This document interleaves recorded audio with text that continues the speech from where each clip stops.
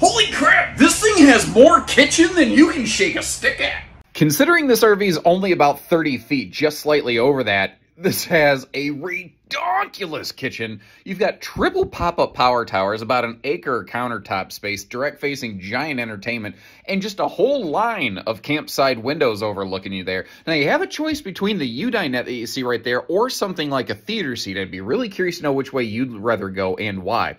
Sometimes folks get a little concerned about rear kitchens hanging out over the rear axles for traveling. That is a real concern, but with this being a shorter RV and with them being one of the only fifth-wheel builders using a better torsion axle and suspension system, it rides and handles so much better than your average fifth wheel out there. You'll still get some bouncing, but not nearly as bad. Available auto leveling, pivoting pin box for the really short boxes, as done on the inside and outside layers of the walls, all aluminum framework, plywood floors, factory standard solar Goodyear tires, TPMS, and a laundry list more.